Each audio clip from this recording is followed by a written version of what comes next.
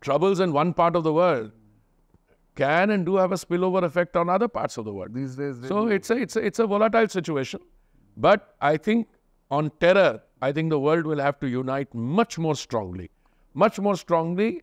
You can have differences. There can be territorial disputes. Right. But you cannot have a situation where you say, I or somebody funded by me or somebody inspired by me can use terror to achieve objectives. Political objectives. Right. No, you can. If you have a military conflict, you are in military conflict. It's a different thing. But you will be in trouble for two reasons. That then you are unraveling the very foundations of the civilized world. Hello and welcome to StratNewsGlobal.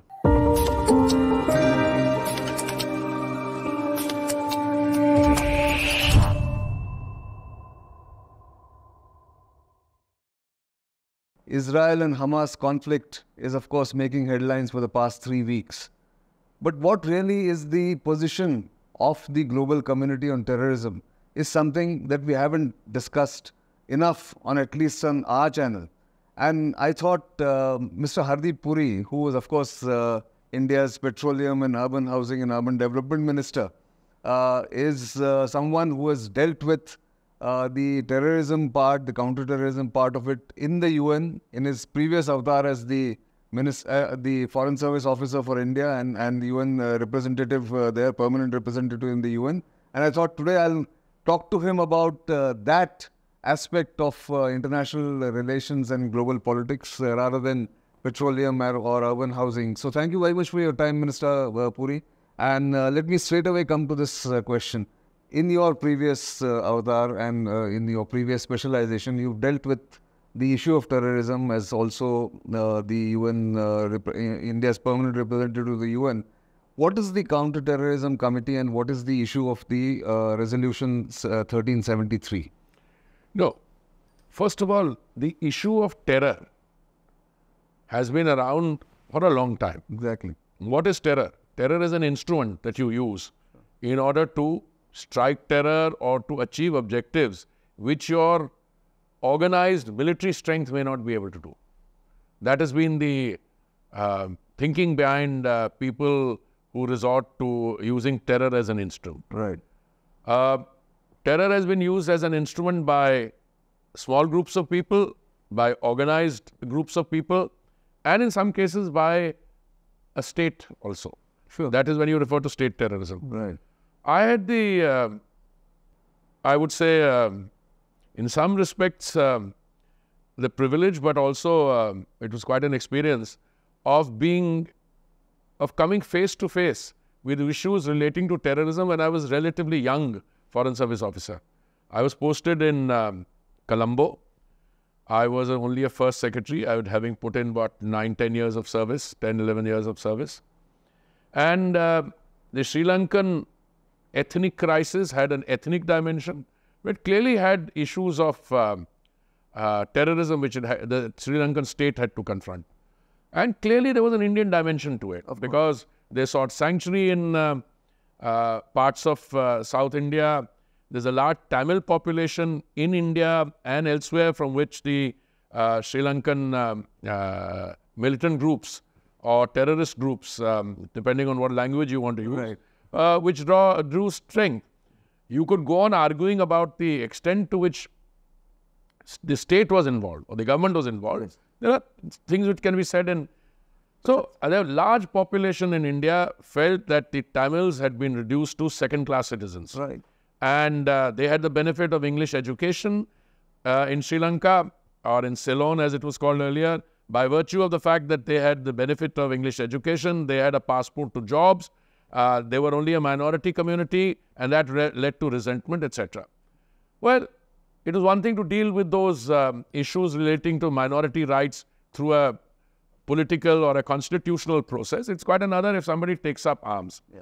So when the LTT was formed and it gained strength, we were invited to become the peacemakers.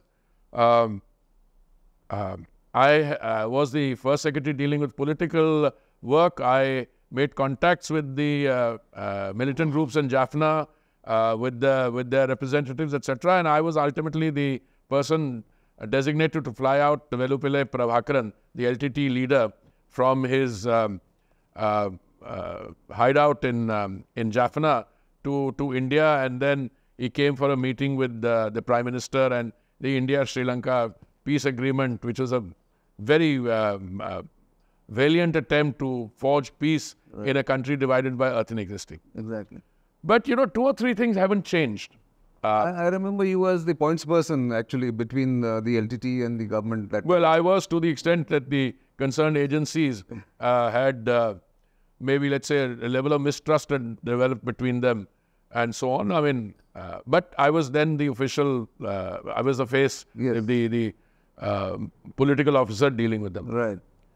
Look, no organized state anywhere in the world, democratically elected or otherwise, is going to allow terror to be used as an instrument of policy.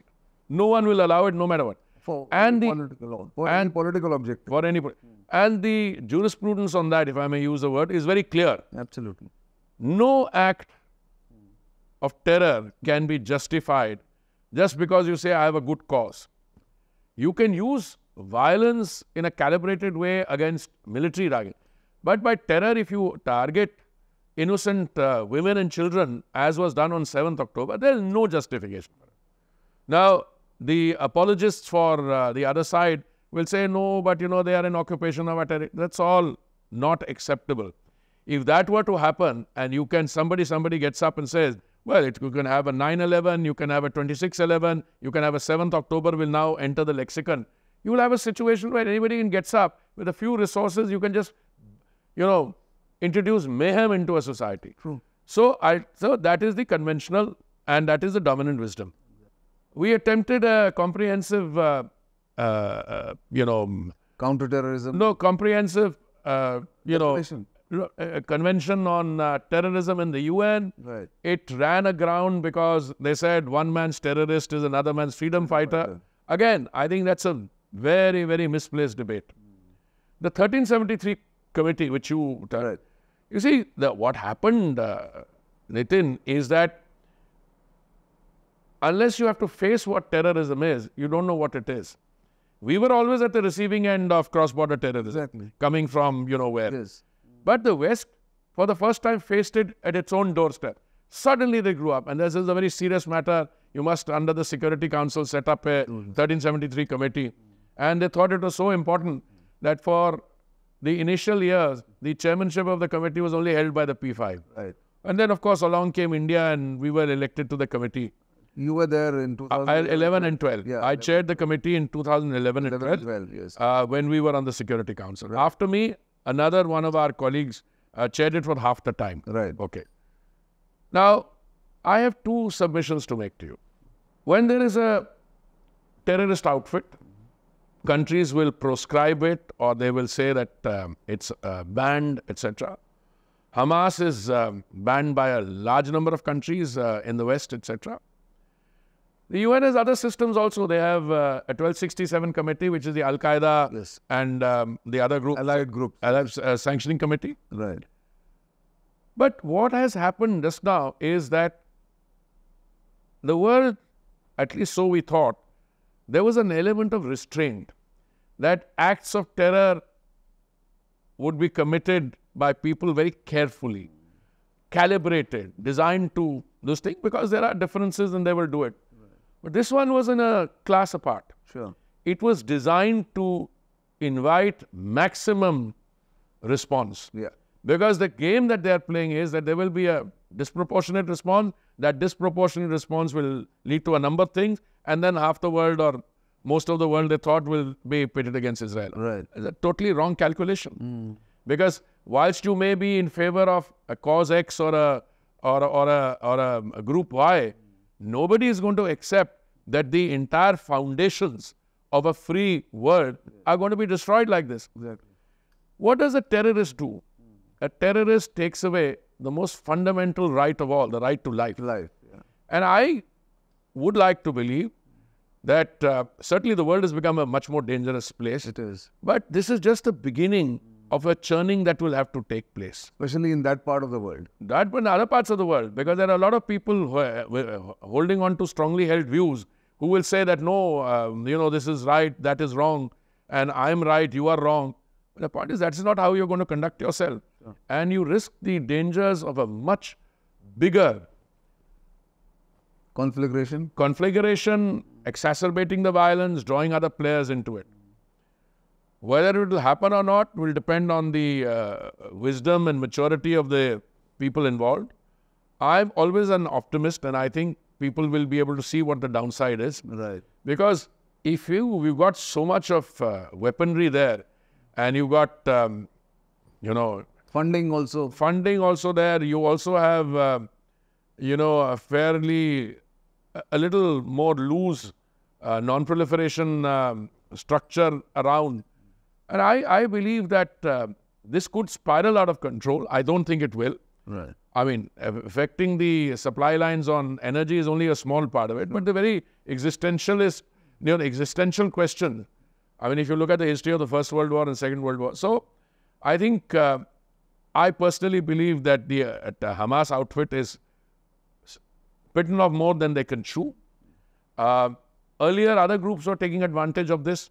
When I was accredited to the Court of St. James, I used to tell my friends in the MCO that, look, I don't see you are seeing the emerging pattern. He said, no, we are an open society, right, and people come here. I said, they take advantage of your democratic society, the freedoms that you offer. Right. But at the end of the day, if you have to maintain the structure of your society and its stability and integrity, you will have to be careful. I think a lot of people are suddenly realizing that they've gone too far. Right. And troubles in one part of the world can and do have a spillover effect on other parts of the world. These days, so it's a volatile situation. But I think on terror, I think the world will have to unite much more strongly. Much more strongly. You can have differences. There can be territorial disputes. Right. But you cannot have a situation where you say, I or somebody funded by me or somebody inspired by me can use terror to achieve political objectives. Right. Now, you can, if you have a military conflict, you are in military conflict, it's a different thing. But you will be in trouble for two reasons, that then you are unraveling the very foundations of the civilized world. Absolutely. How civilized it is, you and I can argue about. No. But this is happening all the more because the multilateral system which was established after 1945, that is in disarray. So I was going to come to that, because since you worked in the UN so extensively and at the highest levels, what is the UN's role now? Can it intervene effectively, or it's now just a bystander? No, first of all, what is the UN? Let's get our definition right. There are three UNs out there, as I know. One is a UN which is a combination of the 193 member states. Right. Then there is a UN out there which is a secretariat funded by the member states, but sometimes does things on its own. Right. And the third UN out there is the civil society and NGOs, etc., which in many ways is a very powerful one. But collectively, the so-called UN is in disarray also. Why? UN had primarily, I put everything aside, two functions. One is peace and security, and the other is development. And you can say human rights and so on. Right. On the peace and security part, you have a paralysed Security Council. It's been paralysed since the time we were on the council, 2011 and 12. Correct. It has been paralysed because permanent members of the Security Council, the 5 of them, are in disagreement. Correct. As they are on the Middle East issues today, as they were on the Russia-Ukraine thing. So what is happening? The one agency which is designated with the authority to make a determination on whether there exists a threat to peace and security, the Security Council. Right. And if it makes the determination that there is a threat, it is the only agency which can authorize the use of force or all means necessary. Sure. Now tell me, you see all these conflicts around the world. Which of them went to the Security Council to seek approval? They don't bother. No. So if you can wage war without bothering about the Security Council, and the Security Council can't do anything about it, that speaks volumes about what kind of effectiveness the multilateral system post-45 anchored in the UN has. And I'm afraid unless you are able to correct that, it will. Things, somebody, a wise man said, you don't construct new structures till there's a crisis. Absolutely. The UN itself was born out of a crisis. Right. There was a Second World War. It was still going on when people got together to look at the post-war structure and to see what can be done. Exactly. So let's wait whether that restructuring will happen or not. But just one question before we move on to your core areas of responsibility now. India's stand has been very calibrated. India is looking at it in a very comprehensive way. I think the world will realize that what India is doing is the right. Absolutely. No. There is a certain clarity. There is a absolutely a policy clarity which is anchored in the real world.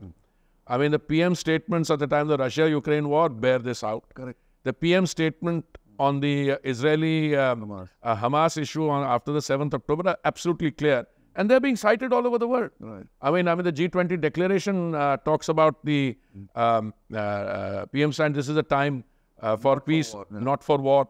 Equally, I mean, no one, and I'm surprised how some people fudged it. No one can doubt what the PM said. Look, this is a naked terror attack, and which doesn't change your view on the need for a two-nation solution, because there can be no other solution. Right. But you see, the Hamas's philosophy is that we want to see Israel obliterated. It cannot. And that is as absurd as saying that the whole Palestinians can be obliterated. Sure. So, I mean, you can be against Hamas, but you can't be against the Palestinian people equally. So, a lot of super intelligent people are now doing that. But, those are people who have not been part of the government or have not had the responsibility to run a government. Right. Today, you are in a very interesting phase. I think as wiser counsels prevail, there will be people who will say that a state must be held to a higher level of responsibility than a non-state actor. Right. Non-state actor being the Hamas. The Hamas or anyone. And then human rights debate was also peculiar. When I was ambassador to the UN, I met the leader of the British delegation then, and she said, non-state actors don't commit human rights violations. I said, where have you got this from? Right. That is traditional political philosophy taught in British university, that the state is all powerful, and the state, by virtue of being all powerful, is repressive. It commits atrocities. It commits atrocities against helpless individuals or non-state actors. Right. But they forgot that helpless individual ultimately became a non-state actor, and the non-state actor became which group do you want me to name? I mean, Al-Shabaab. It became Al-Qaeda, and it had it had a global reach with global financing.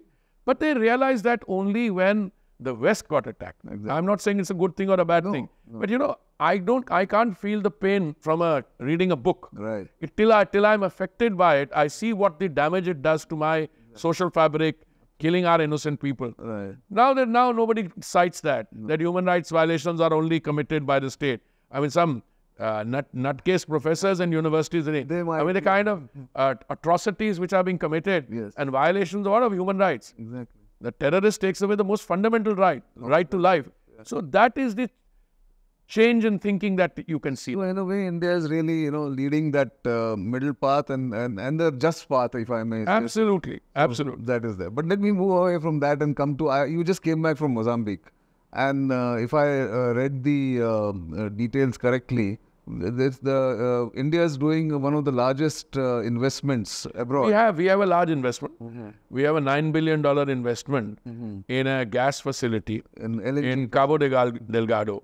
And 3 of our companies have put in, I think, a total of $9 billion. And there was a security problem there. Right.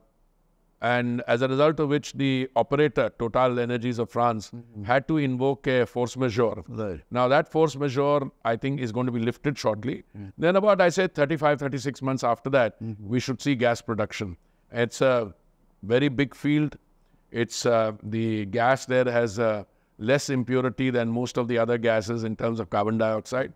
And I think if all goes well and this facility starts producing gas in the next 3 years or so, which is what we are expecting, all the contracts have been awarded, etc.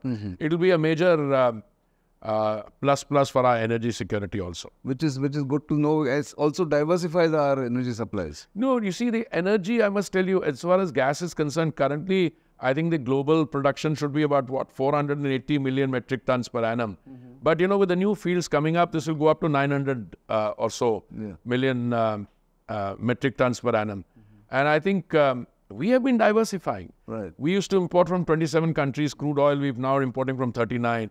I mean, we never bought much energy from the US. We're buying $20 billion. From Russia, before the February 22 event, our imports were 0.2%. We are buying, I think, 1.4 million barrels a day from them.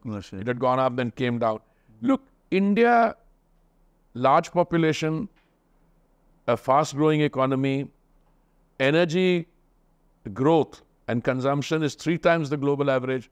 So India will need energy. Right. And I think good policy would mean, as so far we've succeeded, we have to ensure availability, we have to ensure affordability, and also sustainability. I mean, in the last, say, 2 years, energy prices in India's neighborhood have gone up by 70-80%. In the Western developed world, industrialized world, they've gone up by 30-40%. India is the only country in the world where crude oil, petrol prices have come down by 5%. True. And diesel prices by 0.2%. Why? Because the Honorable Prime Minister took bold decisions on 2 occasions, November 2021 and May 2022, reduced the government cess, central government cess, excise duty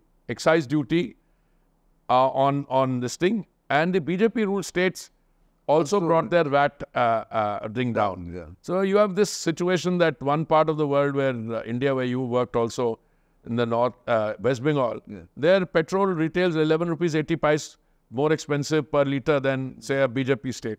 So I think we've navigated so far, but in the coming time we have to be careful because the situation so far, I think energy prices are by and large within a band or under control. Right. But they could spiral out of control. So, and that's the last question that I have, that we started discussion on the Israel-Hamas and the terror part of it.